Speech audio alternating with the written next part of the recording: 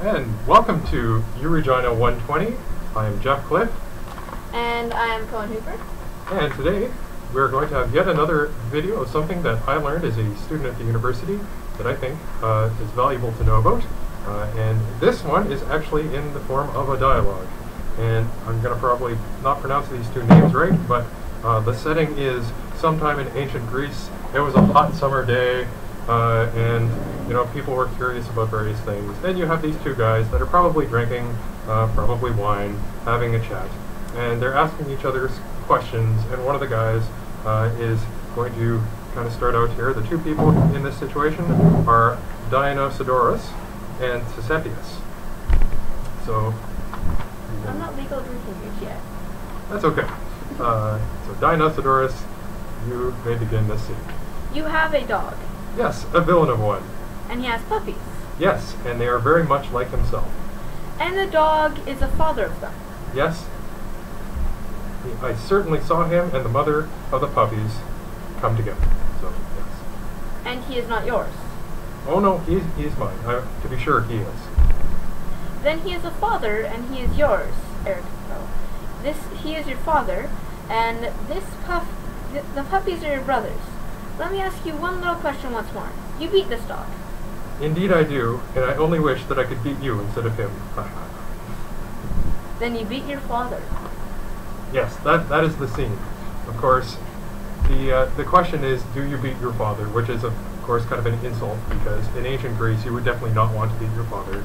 It was a very important thing to honor your family, and so the idea of beating your father, he basically walked into that one. Ha ha ha ha. But what this is from? This is from a dialogue called Euthydemus, written by Plato, which we'll talk a little bit about in the future.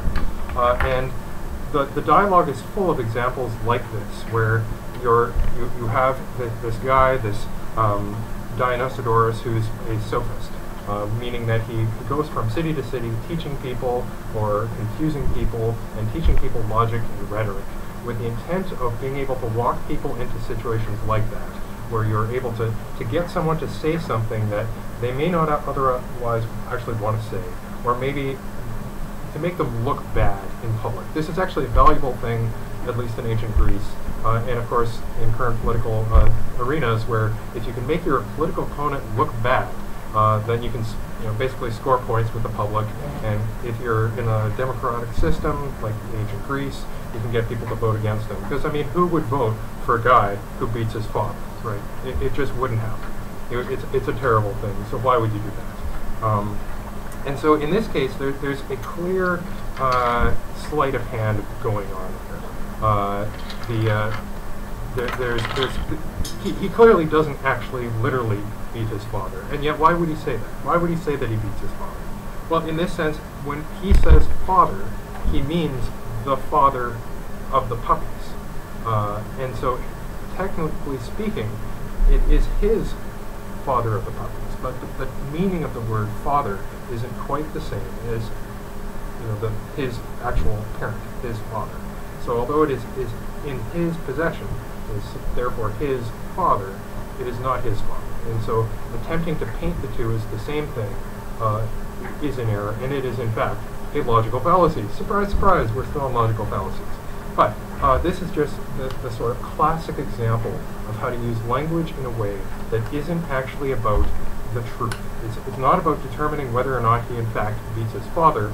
It's using language to just make it look like he is, or at least make it so that you can get a quote that you wouldn't want made about him in public. You wouldn't want someone to say, hey, this is, I beat my father in public. You would never want to say that. Yeah. Especially if you're someone important, like a prominent businessman.